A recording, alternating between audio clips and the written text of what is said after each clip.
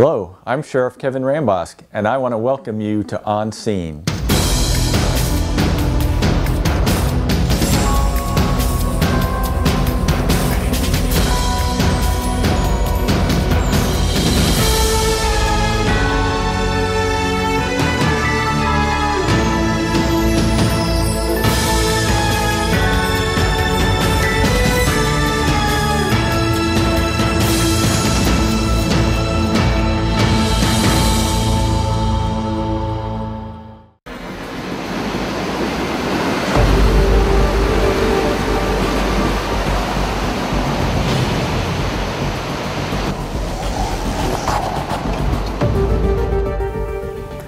Hurricane season is upon us once again, and the Collier County Sheriff's Office wants everyone in the community to plan ahead and be prepared in case a hurricane strikes our area.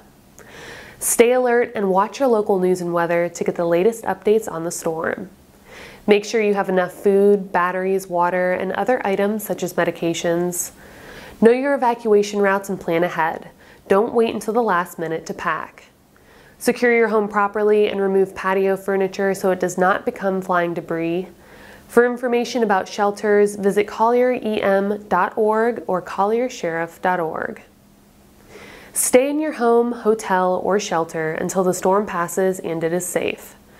Do not wander out during the storm as there may be flying debris, live wire, and high winds. Do not drive anywhere during the storm as streets may be inaccessible and visibility may be very poor.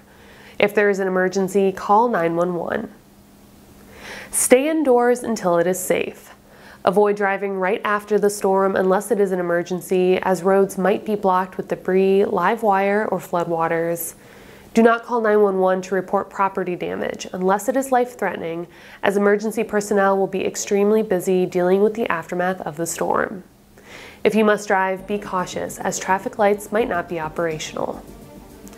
For information about hurricane preparedness, please visit the Collier County Emergency Management website at www.collierem.org.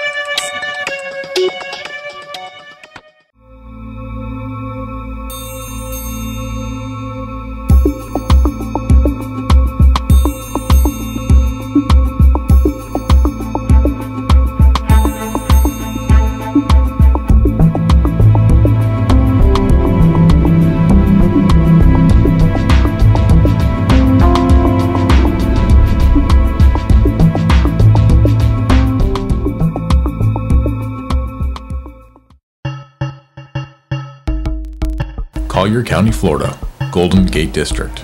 Collier County Sheriff's Office Communications receives a 911 call from a subject advising that he came home and found his mother and stepfather lying in bed, possibly deceased. As deputies respond, the reporter tells dispatchers that there is a lot of blood on the bed and he thinks that both subjects have been stabbed.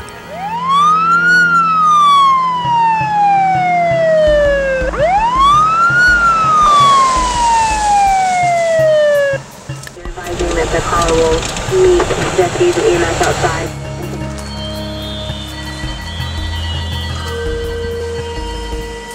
When deputies arrive on scene, they meet with the caller who tells them where the two victims are located. Deputies then enter the residence and discover two deceased subjects lying in bed. The victims are 81-year-old Carmen Mercedes Perez Stoltz and 71-year-old Ludwig Volksheimer of Naples, Florida. Deputies immediately contact the Major Crimes Bureau and crime scene. Detective Andrew Henchesmore responds and meets with the deputies on scene. On Tuesday, September 16, 2011, I responded to 5770 Seagrass Lane in Golden Gate and met with the deputies on scene. Deputies advised me they had been dispatched to a suspicious incident, and upon their arrival they discovered 2 deceased persons in the residence. I obtained a search warrant for the residence and began my investigation. In the master bedroom, I located 2 deceased persons on the bed. The victims were Ludwig Volksheimer, a 71-year-old male, and Carmen Mercedes Perez Stoltz, an 81-year-old female. The crime scene unit responded and began processing the scene for evidence. A neighborhood canvass was also conducted. I met with Courtney Edward Wood, the son of Carmen Perez Stoltz. Mr. Wood stated that he last spoke with his mother on the telephone on September 13, 2011 at approximately 9 a.m. Mr. Wood advised me that on September 15, 2011, he spent the night at his girlfriend's house. The next day, he attempted to call his mother, but she did not answer. Mr. Wood went to work and tried to call his mother several times throughout the day without any success. Mr. Wood became concerned and decided to visit his mother's residence. Upon his arrival, he found his mother and stepfather on the bed in their bedroom. He said that there was a lot of blood in the bed and it appeared that the victims had been stabbed. Further investigation revealed both victims had been shot multiple times. We developed a person of interest throughout this investigation. No arrests have been made. We're still moving forward with the investigation. I believe someone has information about this case that could give us the break we need to make an arrest. If you have any information about this case, please contact the Collier County Sheriff's Office at 239-252-9300 or Crime Stoppers at 1-800-780-TIPS.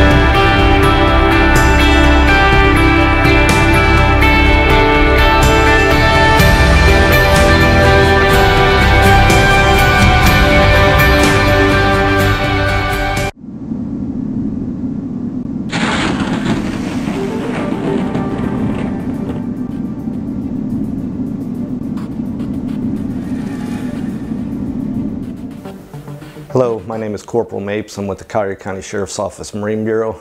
I'm here today to give some advice to boat owners in case of pending storms or hurricanes. For boat owners that store their boats in the water, one of the safest things you can do is to remove it and store it in a dry facility that is hurricane rated. If your boat must remain in the water, what you want to do is check your dock lines, make sure that you replace old worn ones. Double up your lines, check your batteries, make sure that your bilge pumps are working and that your scuppers are clear from debris. If a storm's approaching, don't wait until the last minute to secure your boat. If you're on a boat and a storm's approaching, the first thing to do is seek safe harbor. If you're unable to do that, monitor channel 16 and notify the Coast Guard if you have an emergency. Secondly, if you have a cell phone, make sure that it's fully charged so that you can contact emergency responders.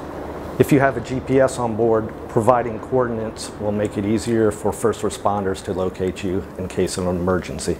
If you have any questions about securing your boat during a storm or boating safety questions, please contact the Collier County Sheriff's Office Marine Bureau at 252-9300.